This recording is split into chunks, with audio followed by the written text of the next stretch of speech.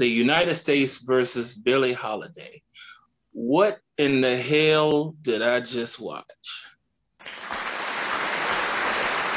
Ladies and gentlemen, Miss Billie Holiday.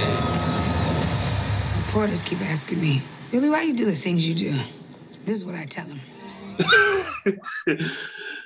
Kev, what did you feel about the United States versus Billie Holiday? So I was not aware of how important the song "Strange Fruit" was to the career of Billie Holiday. I didn't know that. So I felt I learned a few things. I did want to know more about some people from the movie that I had never heard of, namely the agent who I was supposed to work against her and then ended up like living with her. Jimmy Fletcher, yeah. I wanted to know a little more about him because my first suspicion was, who's this person? Did they actually exist? Was this a composite? And I'm told that there's not a lot about him. Right. But all told, it was kind of sad. But I mean, if you know about the life of Billie Holiday, I mean, yeah, she had a lot of sadness in her life. As important as her career was to civil rights. There's a lot of sadness there.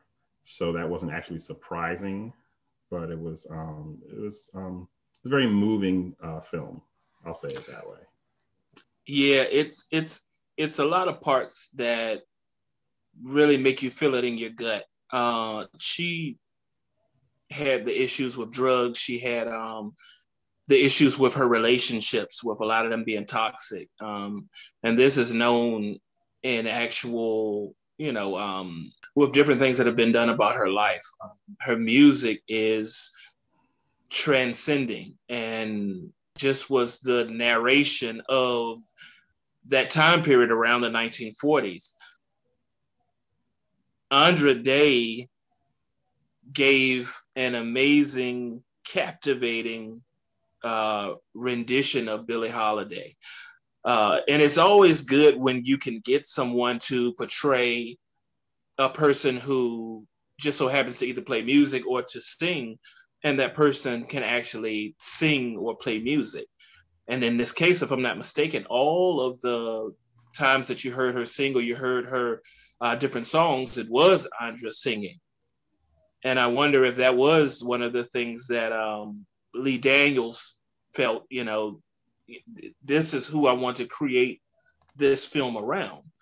Not to go into the cons immediately, but one of the issues seemed to be that it was just that. It was her as the nucleus of this biopic, and the characters around her, although they provided a bit of levity here and there, they didn't seem to carry the emotion that she did.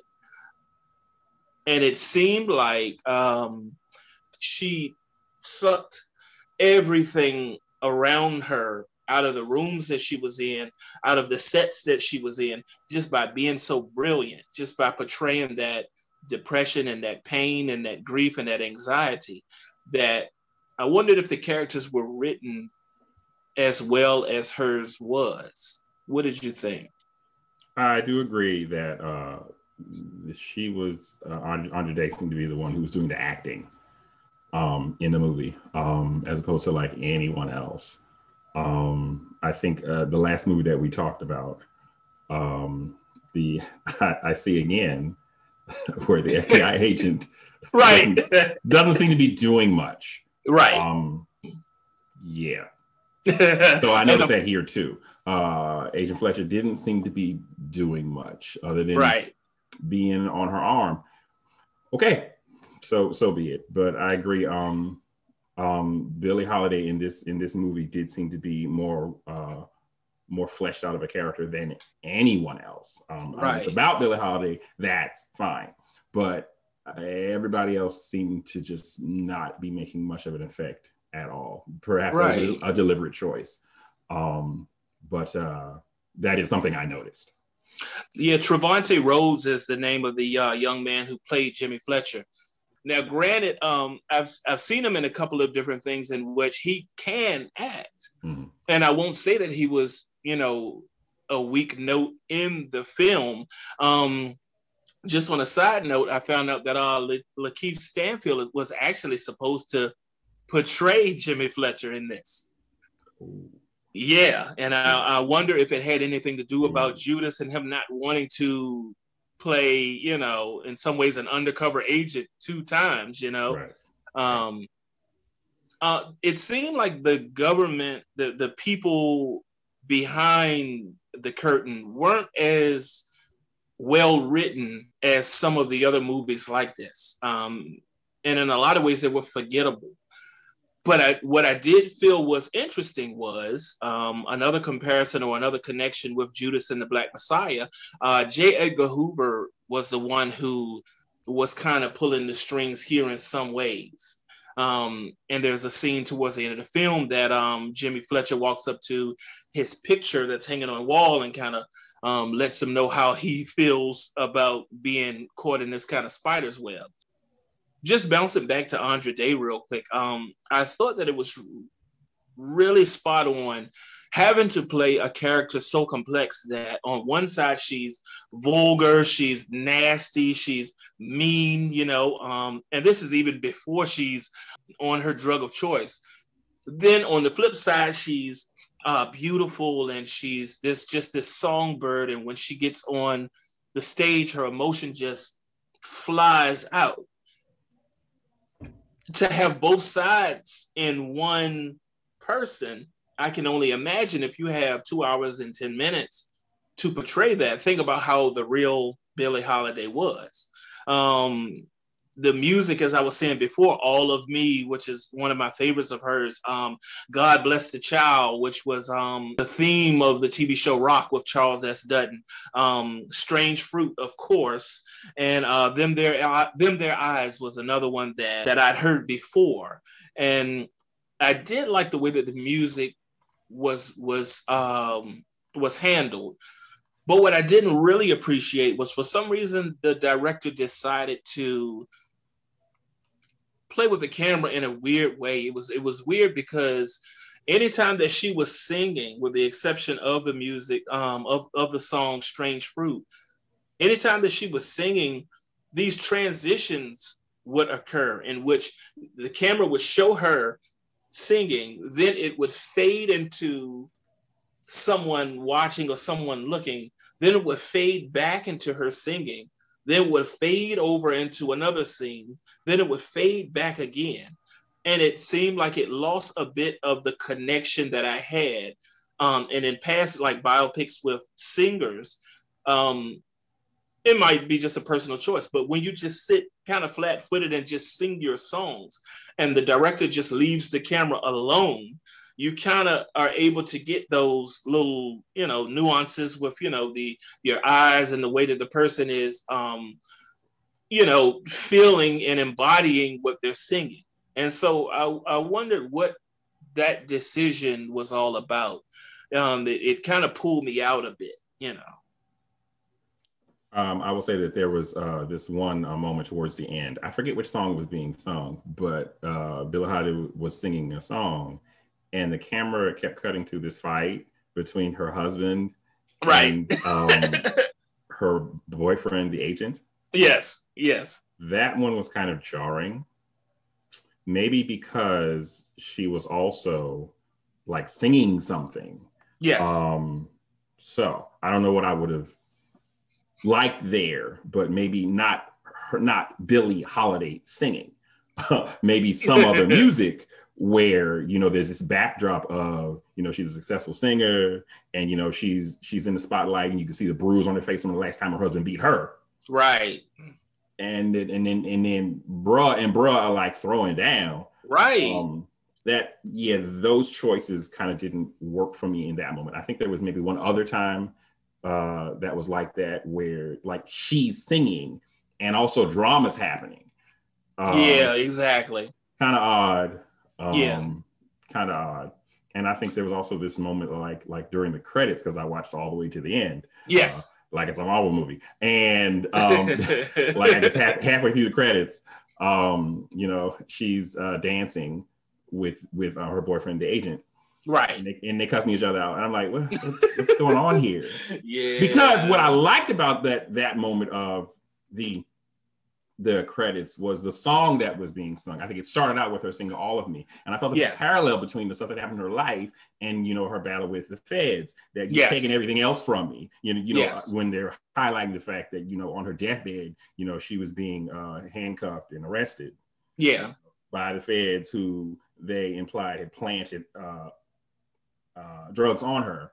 Right. So it's like, you know, you taking everything else from me, take that too. Yeah. And I felt, oh wow, that matches the lyrics. That was nice. But then, you know, 5 minutes later, she teaching dude how to dance. He can't dance. They constantly. I'm like, what? It was just so. And then after that, it goes to another moment where she's singing again. So I'm thinking, why did you cut up the image of her singing alone? Right. Why did you split that up with this random rehearsal type fun moment? What was that for? And why did you put it during the credits? It was an odd choice that I didn't really get. Yeah, it's like it was basically it was style over substance, because there are times in the movie that they're showing black and white scenes.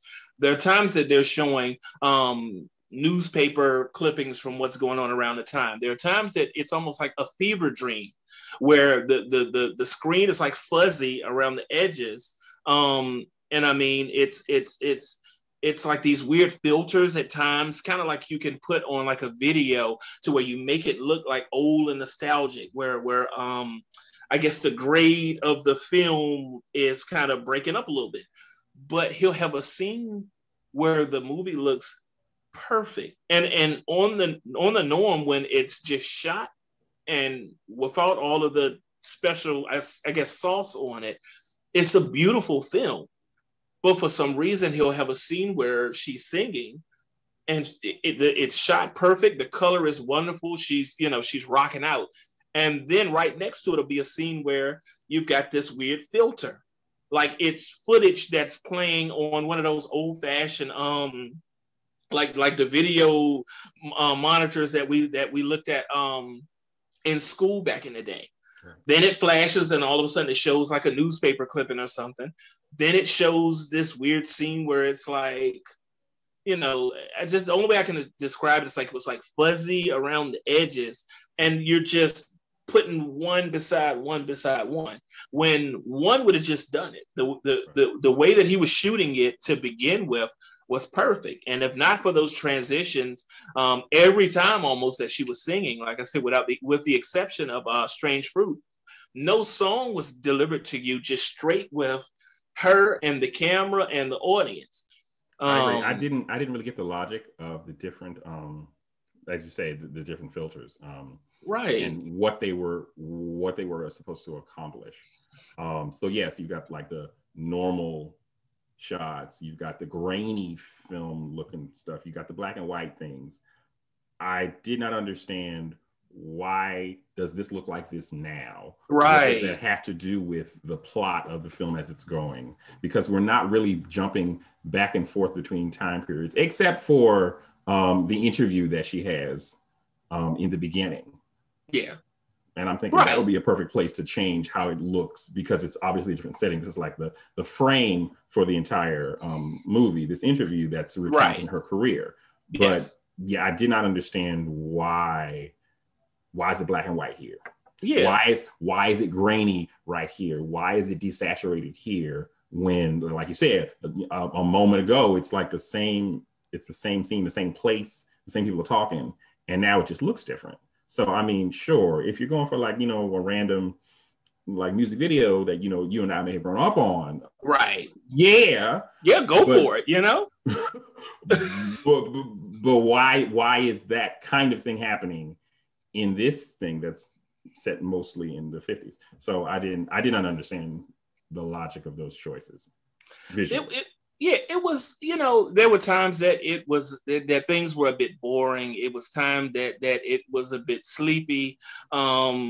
You know, the film is kind of uneven because it bounces between periods in which she's going, you know, a bit loopy with the drugs and everything, then with the relationships, then with being on the stage, and then with, doing some other things. And easily you'd be able to say, well, that's just how her life was. It was herky jerky. But there are movies that have been shown about her in which things were more linear, and it was a better story all around. Lady Sings the Blues. This was 1972, and Diana Ross portrayed Lady Day. This is a staple in Black households. This is something that either your parents might have had a chance of putting you on to, or aunts and uncles, or whoever else. This movie had Billy D. Williams play her husband, Louis McKay, where this guy, Rob Morgan, who I have seen in a lot of great performances, do his thing. But just, it took you from the beginning where she was being put in jail, and then it took you all the way back to where she was not even Billie Holiday. And it walked you through her and her mom and being into, the prostitution and growing up and slowly becoming a singer, and then meeting Louis McKay and everything. And I mean, Billy D. Williams is already suave and cold already, just he's got that thing about him anyway. So he stole the movie, but this guy, Rob Morgan, played him more like just a villain, in which, you don't necessarily have to compare movies, but it's important to know that the people watching these are going to, you can't avoid it. And I'm wondering, Lee Daniels of all people, Lady Singing the Blues was nominated for 5 Academy Awards. So in a lot of ways, besides Diana Ross being in The Wiz, and the things that she was doing in her career around that time, that set her up for success. She knocked it out of the park clean. And Andra Day did her thing also. But Lady Sing the Blues had a lot of characters in it that carried the weight. One of the biggest was it had Richard Pryor in it. And he didn't have just a little tiny role. He was Piano Man, so he kind of did his thing. So, I just wondered what, some of the decisions that were made, like I said, because a lot of it just came off as kind of sleepy for me. What are some other things that you may have thought, were actually redeeming qualities of the movie? So the biggest thing that I appreciated was Andra Day singing as Billie Holiday. Yes. Because Billie Holiday, had a unique way of singing. She did. Very, very unique cadence. I mean, I feel certainly like she's probably going for, trying to sound like an instrument playing, but yet singing. I believe Andra Day did a fantastic job of singing like Billie Holiday would. So not just the cadence, but just like, I guess the tone quality, all of that. I found it a very believable performance of her singing. So that's the thing that I appreciate most. Probably because I'm a musician, and because I'm into jazz. But I really appreciated that, because I have seen some other films where people are imitating well-known singers who have well-known style, and it ain't work. And I understand that that's a difficult thing, but that's why I feel you have to do it well. If you're going to pretend to be someone that everybody knows, what you put out there should look right or look believable, and I think it definitely did in this case. Yes, certainly. There's a song that she has on the soundtrack, which the soundtrack it gives you just the soul of this film and places it in your ears just to keep with you after this is done. There's a song that Andra Day sings called Tigress in Tweed. And it's kind of like an up-tempo, but still kind of like it's like a club kind of song, but it's got all of the flair that Billie Holiday possessed. The wild thing about it is Tigress and Tweed are the names of Billie Holiday's favorite 2 perfumes. And so she took those 2 names and kind of breathed to life a song that would stand for everything that Billie was back then, with being so sultry and so, suave and sexy, and also being powerful, and at times being dominating, and at times being childlike and afraid. There's a lot of things that Andra Day did, and for this being, if I'm not mistaken, her debut as an actress, she's knocking the doors off. I'm really excited to see what she does, in the future, because this was meant for her, and I'm hoping that she has a chance of taking some roles that maybe don't have to be musical, because now she's done this, and I don't think she can really, get from under it. But it, A to Z, front to back, she really did her thing. And Strange Fruit is a song that just, there's so much that can be said about it. And the time in the film that she came up with it, and the time that she came into the open field and saw what was going on with, the Ku Klux Klan just leaving, and, the way that we'd been treated, and people being hung and the bodies being left and everything. That's a song that stirs something inside, inside of you. And I mean, I was much, much, much younger, but the first time that I ever heard it, it hit me then. And there have been interpretations on it from like Kanye West and a lot of different, artists, but I like the way that Lee Daniels was smart enough to just leave that song alone when it came time for it. And you could see the way that Andra just placed it all on the line, more or less. And that's something that you can't teach. That's something that she had to drum up, and something that she had to, watch footage of Billie Holiday, singing it, and I'm sure listening to it repeatedly and everything else. It's incredible. It's incredible. There are a lot of things that I wish would have been better, but who am I? Right. All in all, as far as being rewatchable, I kind of wonder, because when I did watch it, I watched it through all the way and said, no, let me just watch it 2 times just to make sure I really got it down pat. And it actually did better upon the second viewing. So, it's not bad as far as being rewatchable. There are some scenes that are, very traumatic. So, things like her being abused, by her husband, abused by her boyfriend before him, and things like that, that can be hard to watch, But as far as the acting, it's her. It's one of these situations where you've got 15 or 17 different people acting in one performance, but she's the star. So it's just her.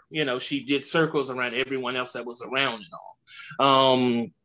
The directing, I wish that Lee would have left some things alone. I wish that, and once again, who am I to just say how things should be in that regard? But just as far as my taste, it seems like you can drop a little bit more of that style and make sure that your story is actually the way that it's supposed to be.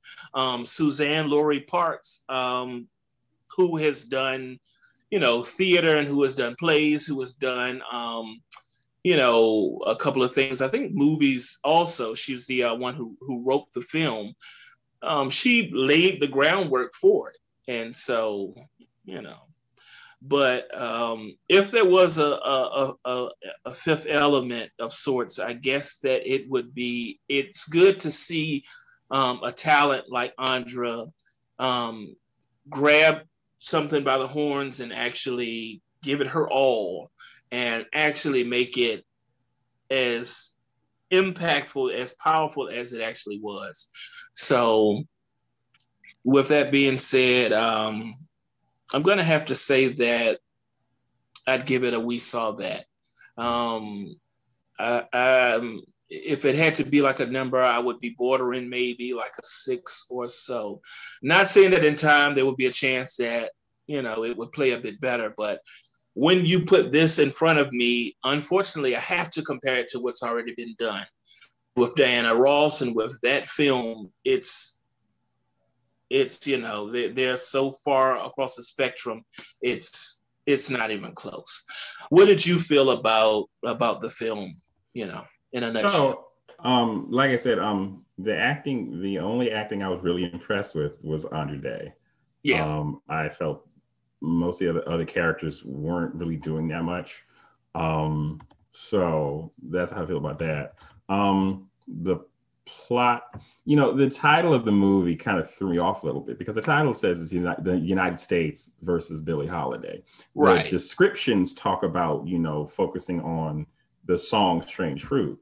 Right. But this movie seemed to me not really about that. It seemed to be like a standard biopic about Billie Holiday. So I felt a bit of a disconnect between just how the film went out versus how I guess it's being advertised. I would have liked to spend a little more time on how that song became so important to her. But that's kind of not how I went about in this one. It kind of caught that like in the middle. And of course they had her performing it, which is a great moment. Right. But I was looking for a little more on that than to spend all this time with a bunch of other people who aren't really that interesting. Right. Yeah. So that was my issue with, I guess, the plot. And that affects my desire to rewatch it. Like I said, there were things I kind of wanted to see that I didn't see. And now that I know I'm not going to see them, I'm not that interested in watching it again. Yeah. So that said, the last element for me would be the music, which I really, really appreciated the music. I did not agree with everywhere it was placed. Like I had mentioned about like some of these scenes where in the movie she's singing her song and then it cuts to some other thing. Right. I didn't like that, but I did like the music. Like I had said, I really enjoyed Andra Day's portrayal of how Billie Holiday might be singing. She sounded like someone who sounds like Billie Holiday. So I appreciated that. My final rating would be I saw it. I think I just want to leave it there. That's it. Ladies and gentlemen, how did you feel about the film? How did you feel about Andra Day and about Lee Daniels' direction towards the film? This is the time which we are so thankful for, where light is being showed on a lot of our stories. A lot of things are in the works. And these first 2 months of this year, January and February, and with this being Black History Month, have been met with great contributions, some that we have already done and a couple that we'll be doing, you know, really soon. So